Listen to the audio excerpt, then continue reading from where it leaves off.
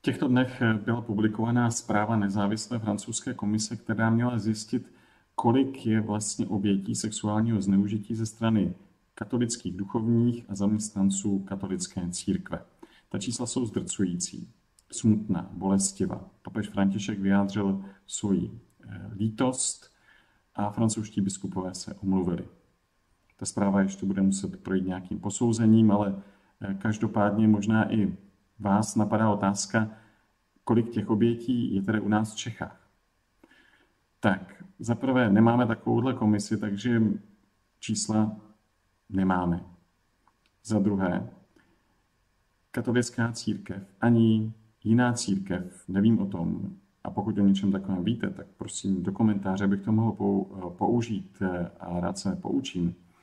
Nepublikovala žádné statistiky o tom, kolik bylo obvinění, kolik kněží, kolik je obětí, jak to dopadlo. A tak se můžeme vlastně jenom dohadovat.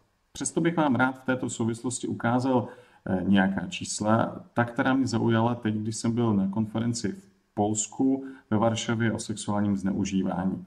A tam nám dali materiály Polské biskupské konference, kde jsem objevil číslo 368. To je počet obětí, které byly známy v Polsku mezi roky 2018 až sahá to až do roku 1950. Abychom mohli použít nějaká čísla u nás v Čechách, tak jsem použil ta, která jsou v článku na Seznamu, který vyšel. Redaktor si tam dal tu práci a spočítal oběti kněží, kteří byli odsouzeni v Čechách, kde policie vyšetřovala, kde jsou tedy tyto oběti jsou známy. Jenom bych podotkl ještě, že v Polsku v roce 2021 už je to číslo dvojnásobné, tak jak nám to sdělovali naši kolegové v Polsku. Když bychom to přepočítali na počet obyvatel, abychom si to nějakým způsobem trochu srovnali, tak to vychází tak, že v Polsku je to skoro dvojnásobné. Ale proč bychom počítali počet obyvatelstva? Když bychom si spíš měli možná zaměřit na katolickou církev, o které mluvíme. V Polsku je 32,5 milionu katolíků a v předminulém sčítání lidu se ke katolické církvi v Čechách hlásilo 2,7 milionu. A tam už ta čísla vypadají trochu jinak. Vlastně se to začíná obracet. V Polsku připadá 88 000 katolíků na jednu oběť. V Čechách je to pak zhruba 51 000 katolíků na jednu oběť. Ale vlastně proč to přepočítávat na všechny katolíky, když se bavíme o duchovních? A těch je 30 500 v Polsku a 1750 v Čechách. A tam to pak vypadá tak, že na jednu oběť připadá 83 kněží.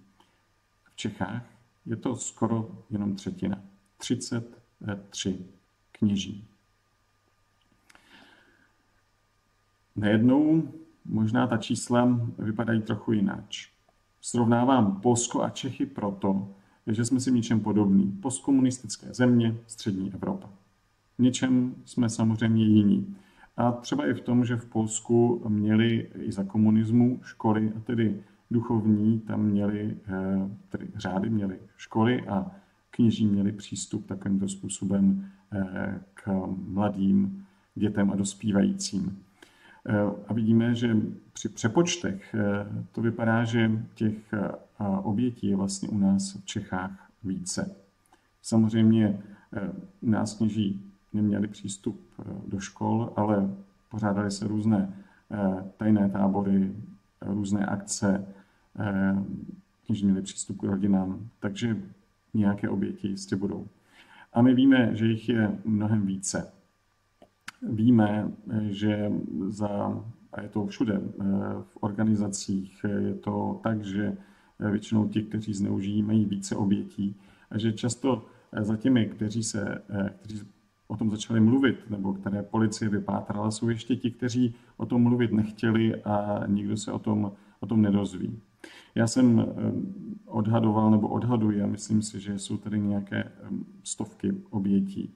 Samozřejmě to nemám o co opřít, právě proto, že nejsou žádné konkrétní statistiky, nad kterými bychom se mohli zastavit a mluvit o tom. Každopádně, ovšem víme o lidech, kteří zažili nějaký sexuální útok, třeba nevhodné dotýkání přes oblečení. I tyto lidi můžeme počítat mezi oběti sexuálního zneužití. Mohlo jim to také změnit jejich vztah, jak k církvi, tak k Bohu a také k duchovním. A tito lidé se možná oklepali a nechtějí o tom vůbec mluvit.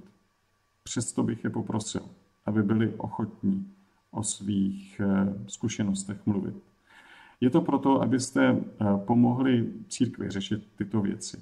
A abyste pomohli taky těm obětem, které jsou dnes možná ve velmi vážném stavu. Musí brát léky, chodí dlouho na terapie, jejich životy jsou zničeny. Ale cítí se sami. Pro církev je pak snazší to řešit, když je víc svědků. A i pro ty, kteří byli zneužiti, je to podpora. Slyšel jsem argumenty o tom, že možná dotyční lidé nechtějí zkazit život tomu knězi.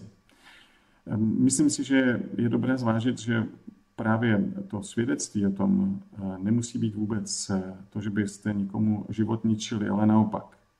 Můžete zabránit tomu, aby ten dotyčný to nezopakoval. Oni sice často řeknou, že už to nikdy neudělají, ale zkušenost je spíš taková, že to znovu zopakují, když se z toho otřepou.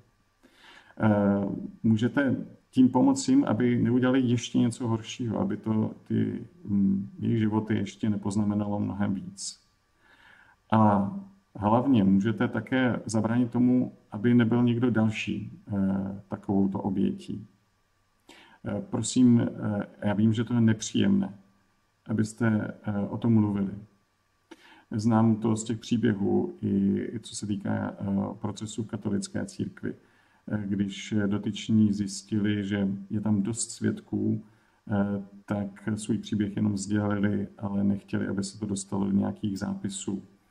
Rozumím tomu, že to je těžké a náročné, ale prosím, pojďme nějakým způsobem společně s touto situací, s těmito příběhy pracovat, tak aby to bylo pro dobro a uzdravení celé církve.